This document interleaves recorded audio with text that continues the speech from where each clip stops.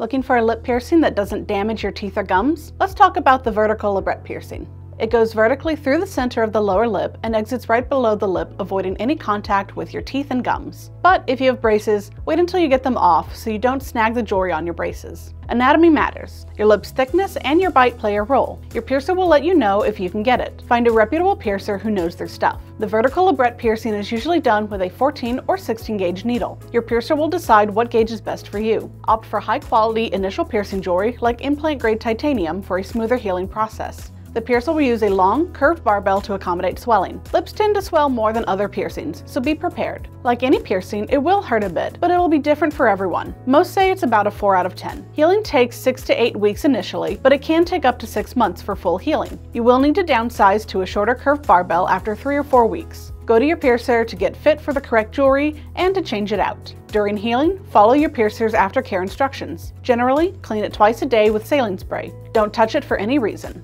This includes kissing or oral play. Avoid foods that can irritate your piercing like spicy foods, acidic, or hot drinks. Stay away from pools and beaches to avoid getting an infection. Your lips will get chapped, but don't use chapstick or anything else on your lips, including lipstick. The best thing to do is stay hydrated and let your piercing heal. Once your piercing heals, head to bodyartforms.com to explore our curved barbell selections. For easier shopping, remember to ask your piercer what gauge and length you are. If you see any issues with your piercing, talk to your piercer or doctor.